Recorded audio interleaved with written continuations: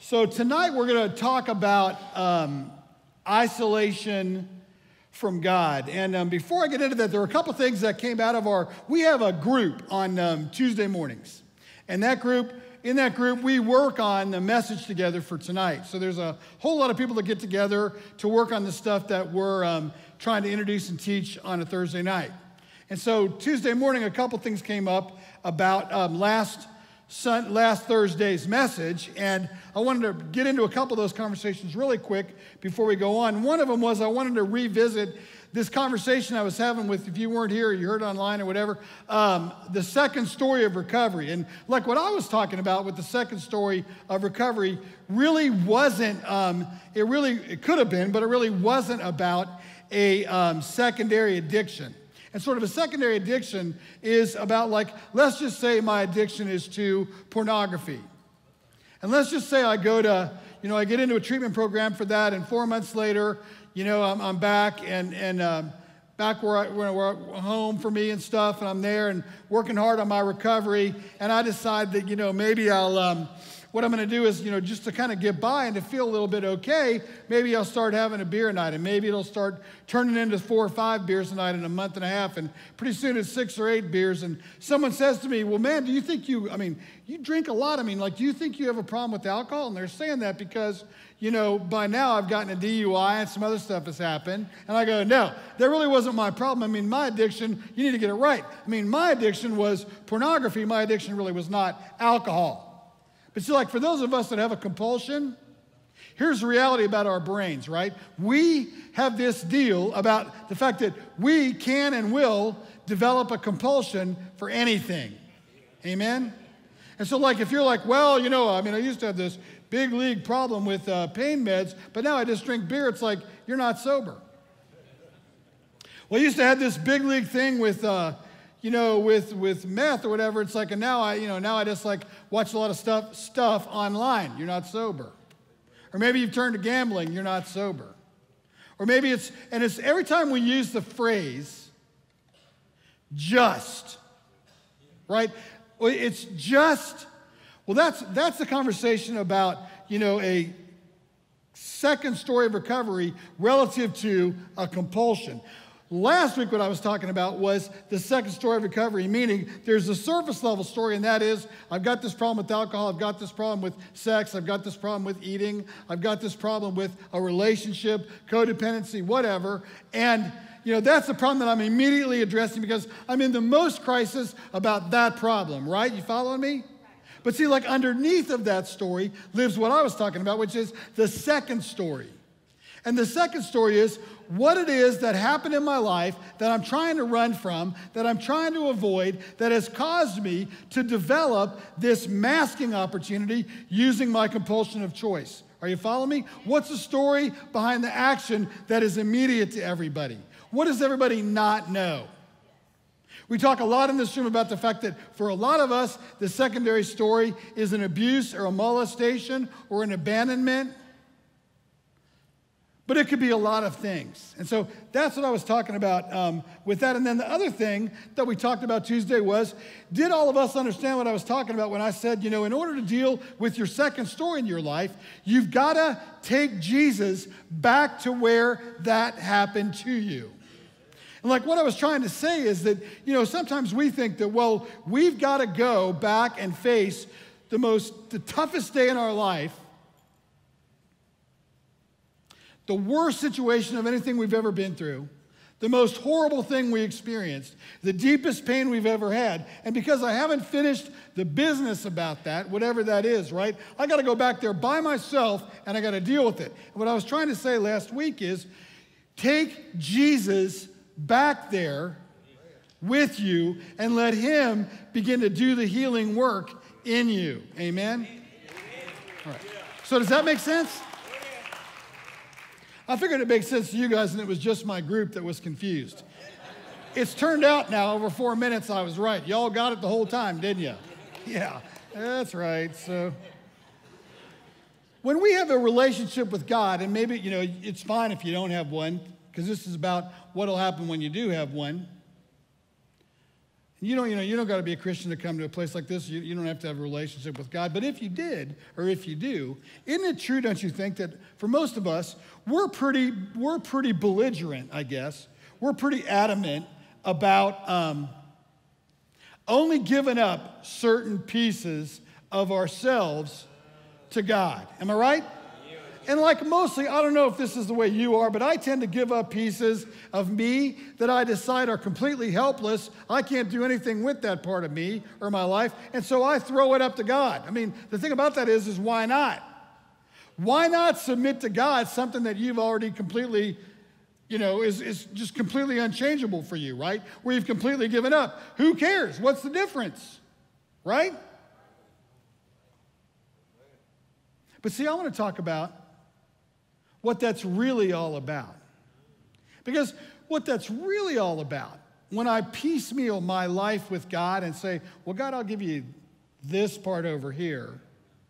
It's kind of like if you've been in high school, you've been in college, and you have, this I'm sure never happened to you guys, but like, let's just say hypothetically to someone that you know, like, maybe it did to someone, but you had this class in high school or college, and I mean, some of you are getting anxious right now. You're getting a little sweaty because you're thinking about, it's almost finals time, or a week ago it was, and I remember what it was like, right? When it dawned on you, if you were in college, that, maybe I should have gone to that class more than 3 times. The whole stupid grade is based on the final, and I went 3 times.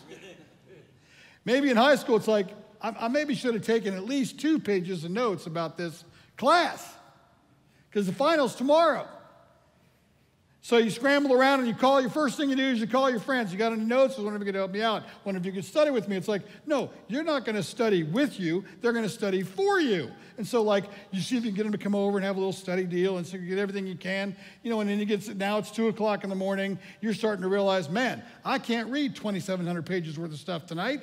I don't really know jack about this whole biology thing. It was cool cutting up the frog, but the frog was already dead. I mean, I don't know anything about why we did that. I just like messing with the frog leg. If you're a guy, you probably loved it that you could torch up the frog a little bit. People did that. I saw guys electrocute the frog. That was fun, right? Stuff like that.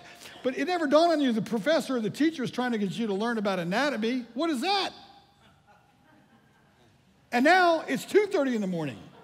And here comes the prayer of desperation. God, I'm telling you, if you could get me through this biology class, I'll be yours forever. I'm telling you, God, you are the man. You can get this done. I know, God, if you could create the world, certainly you had biology. Amen? I mean, after all, you made this frog. Come on, God, I'll give you all the credit if you can just get me through biology. That ought to be right down the line with you. I mean, you're God. This ought to be simple.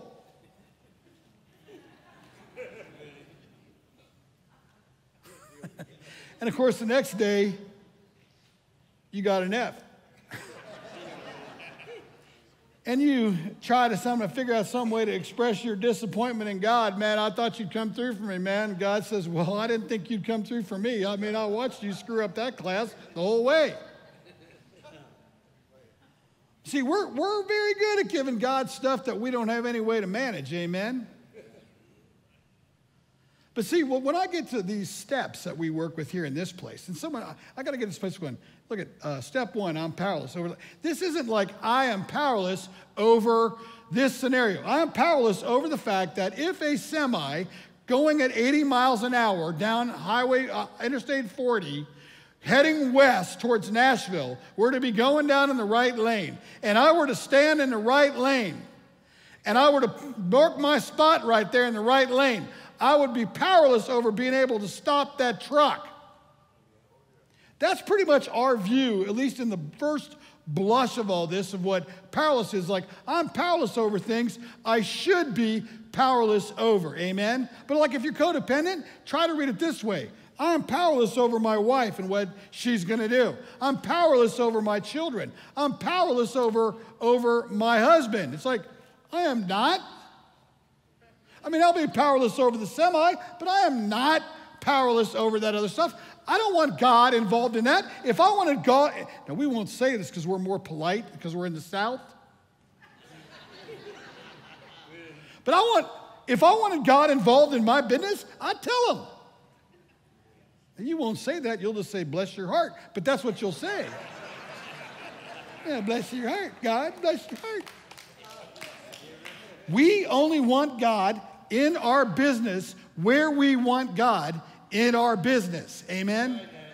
But see, it ain't like that. When you're the creator of the universe and you're the creator of everything around you, your business is everybody's business. And there is no business that isn't your business. You know, like if you're a teenager, I mean, some of us act like spiritual teenagers our whole life. You know, you sit there and your parents have this house, right? If you have teenagers, you know where this is going to go, don't you? You're the parent. You bought the house. The mortgage has your name on it. Amen? There's a Target bill sitting in your car for $88. If you have girls, that was just for shoes. One pair. You're the one that's got the college account going on. You're the one that just bought $200 worth of stuff at Publix or Costco or wherever. You follow me so far? You just paid a $300 utility bill, and your daughter goes, "Get out of my room." And most codependent parents go, "Oh my God, I'm so sorry. What to do? I think she's upset with me." It's like, what was your first clue? Because following right on the heels of that is probably going to be, if she's mad enough, is going to be, "And I hate you." It's like, you can still hate me and all that, but it's still my house and that's still my room and you're just kind of in there and that's the way it goes. We just don't think that, see? But God, when you're God, every piece of Mark Beebe belongs to him.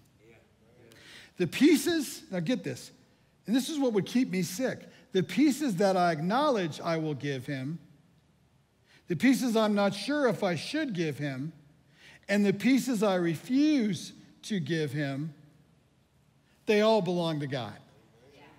We are so good at wanting to isolate this, so I only want God to be involved in the stuff in my life that's a train wreck, the stuff that I don't understand, the stuff that would be miraculous in nature. You know, I don't do this, but I go into Weigel's. You know, I buy 4 lottery tickets. I'm $21,000 in debt. I start praying to God when I get to my car, "Please, please let me just win the lottery. I'll give you 10%. It'll be good."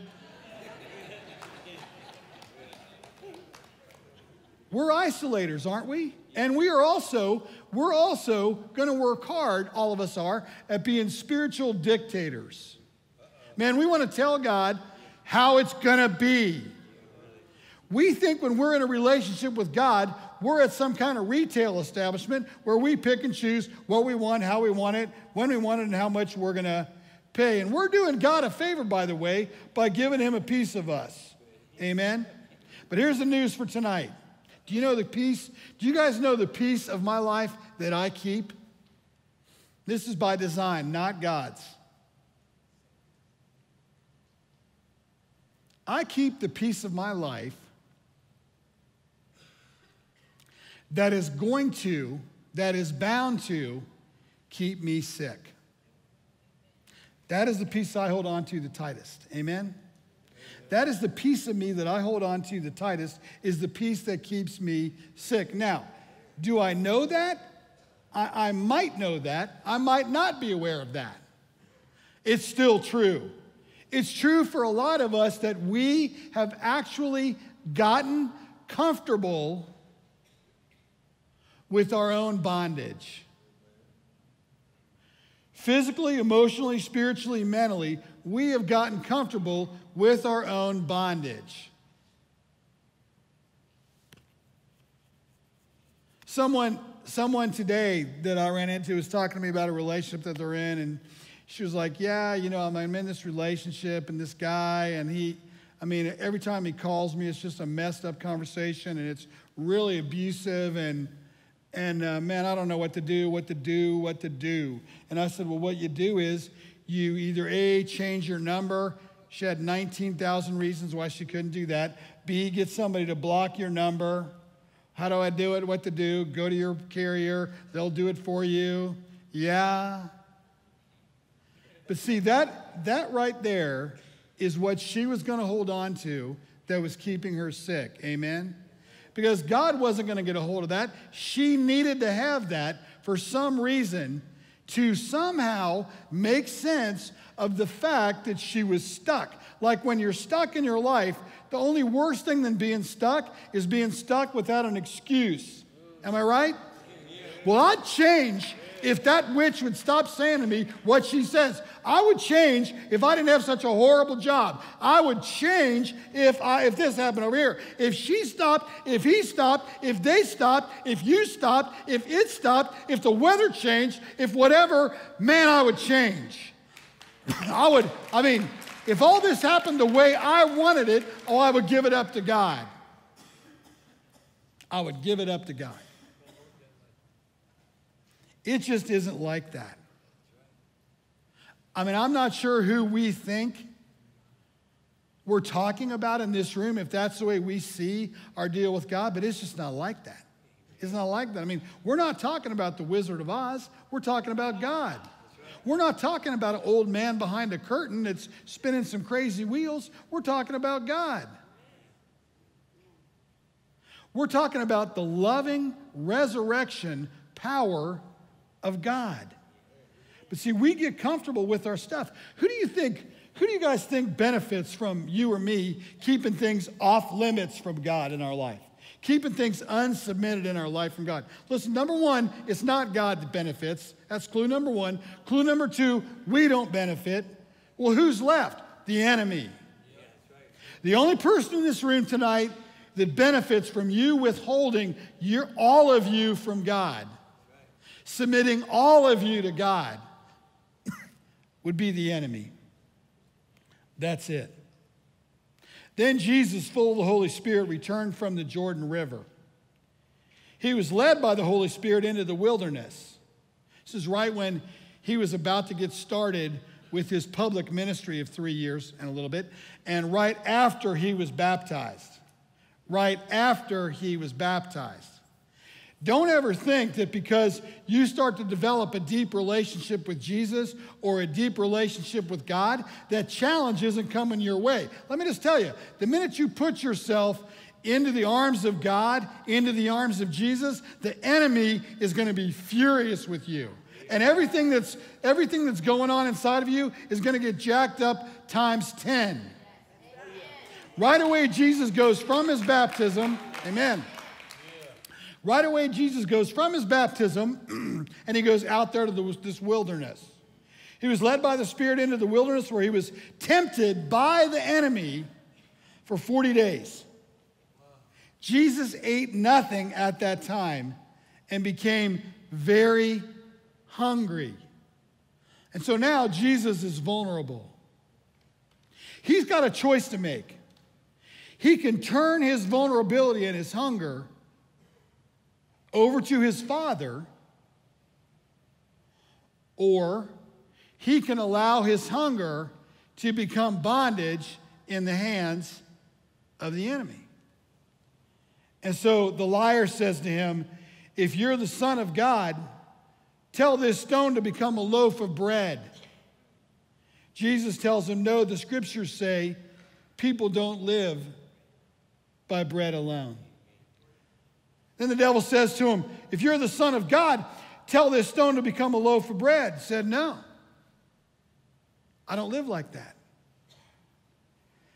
Then the devil took him up and revealed to him all the kingdoms of the world in a moment of time. I'll give you the glory of these kingdoms and authority over them,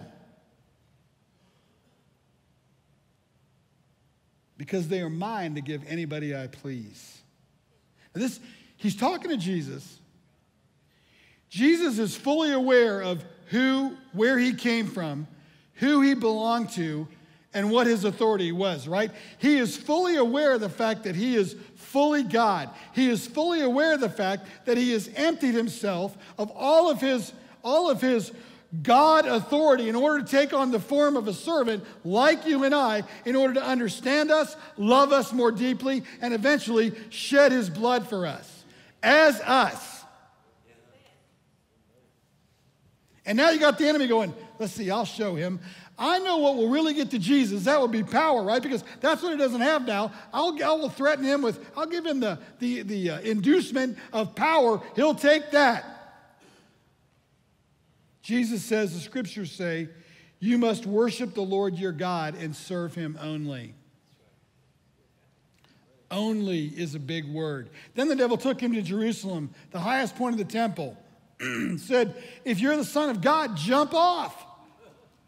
For the scriptures say he will order his angels to protect and guard you, and they will hold you up with their hands so you won't even hurt your foot on a stone. Jesus said the scriptures also say you must not test the Lord your God. When the devil had finished tempting Jesus, who, as now a full man, was a fully submitted man to the authority of his Father. When Jesus wrote the third step, amen? Jesus wrote the first step. Jesus wrote the second step. I can go on down. You heard those steps. No average person made those up. The third step talks exactly about what I'm talking about tonight. Made a decision to turn all of my life and all of my will, thank you, over to the care and love and concern of God. All. And he did that right there out in the wilderness with the enemy right there. When the devil had finished tempting Jesus, he left him until the next opportunity came. See, the whole deal is there's going to be a next. Like, the closer you are to your Father as God, the more that opportunity is going to be there. And it will be that one place in my life, or that one place in your life, or those 5 places in my life, or those 5 places in your life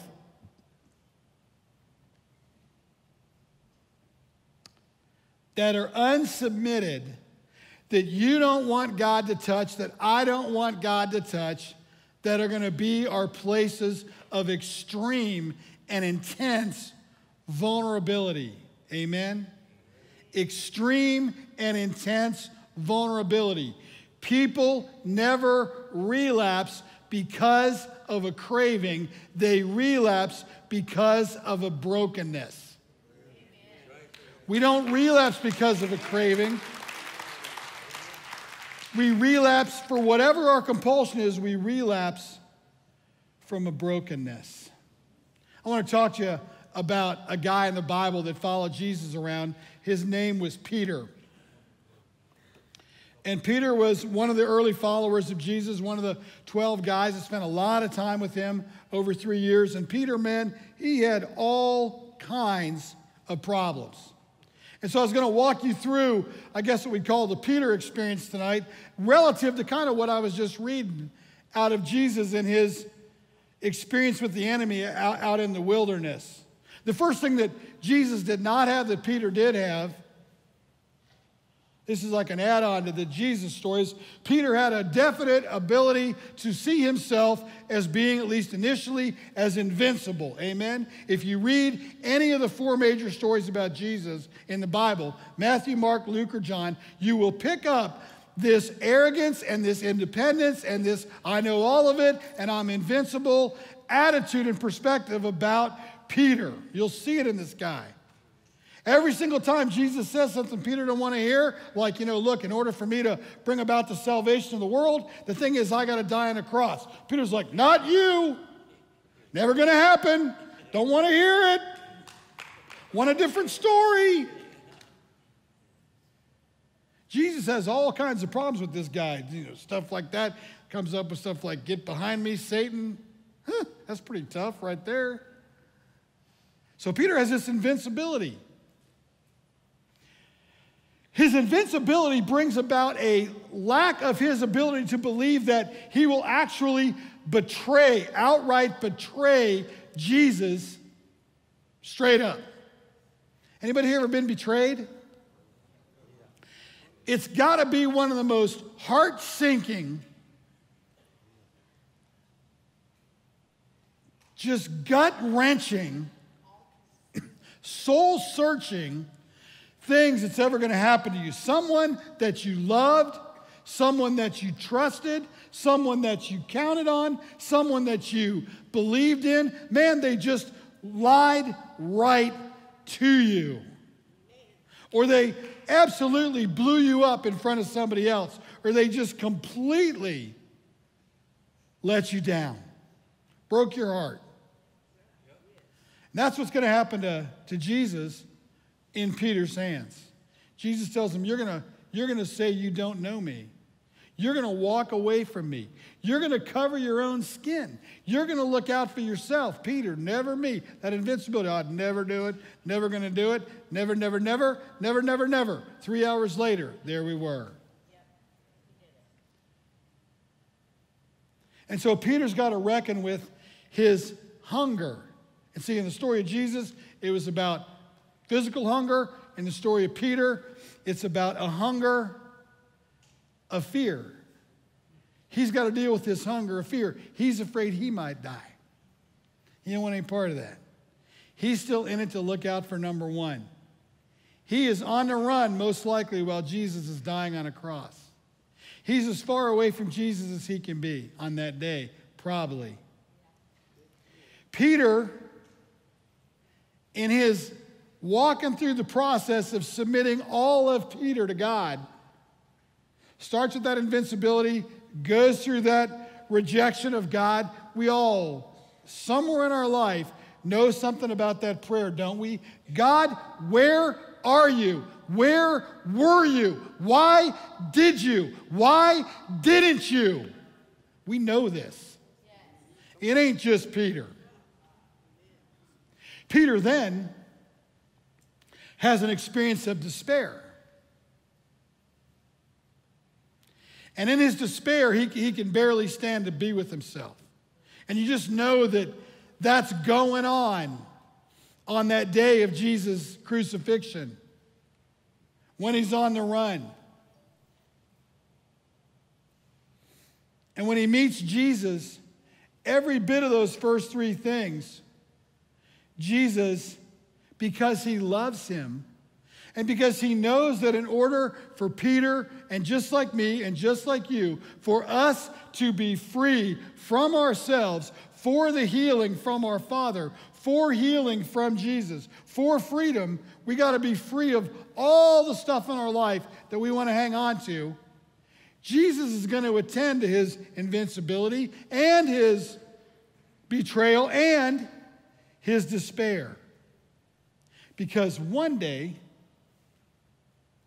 after his resurrection, Jesus comes back and he's in a room with Peter. And Jesus offers him hope, maybe for the first time, that, I saw what you did. I saw who you are. I know you inside and out. I watched you walk away from me. And Peter, I still love you. I love you. I'm back to see you. You're just not randomly in the room. I came back to see you, man. Despite. I don't know what's on your list, but man, I got to tell you, read the story of Peter. It can't be worse. You're like, you don't know. Man, read the story.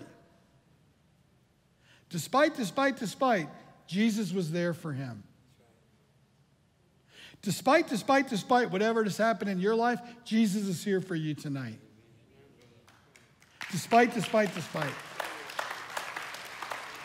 And that's what hope is. The freedom of hope. The action step of hope. The action step of a confidence in God is this total submission step that I'm talking about, really step 3. All of my life, all the stuff I don't want to talk about, all the stuff I've tried to avoid thinking about, all the stuff I've tried to avoid feeling, all that stuff has got to come forward, and I got to submit it, lay it down in front of Jesus tonight. You're like, man, you don't understand. That's a load. It's fine. It's fine. Here's a question that this guy Oswald Chambers asked that I think is haunting in a lot of ways. He says, can Jesus see the agony of his soul in you? And man, there's really two ways to look at that. First way to look at that is tonight, can Jesus see what he paid for through his shed blood going on in your life? And that is hope, that is newness, that is encouragement, that is resurrection, that is freedom. But then there's another truth here, and that is this, is that can Jesus see the agony of his soul in you? Is he suffering tonight because you or I, because we're unwilling to submit hardly any of ourselves to his healing, to his resurrection, to his cleansing, to his loving, to his grace?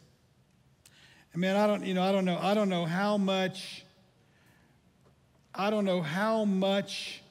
you have left in your life to lay down. I suspect for a lot of us, just because we are who we are, it's a lot. It's a lot.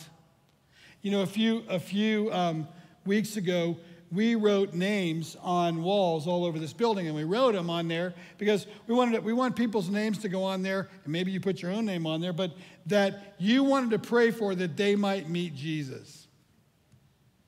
So I want to ask you a question. How many walls do you think we would need to put everything in your life and everything in my life that was not submitted tonight up on these walls? And how long would we be at the wall? Because I don't know a whole lot. I mean, I'm not that smart of a guy, but I know this. I know that until we do that work and we write everything down into the heart of Jesus, until we're completely empty and he starts over, we're never, ever going to be free. I want to thank you for coming tonight. This altar is open for prayer. In Jesus' sweet name, amen.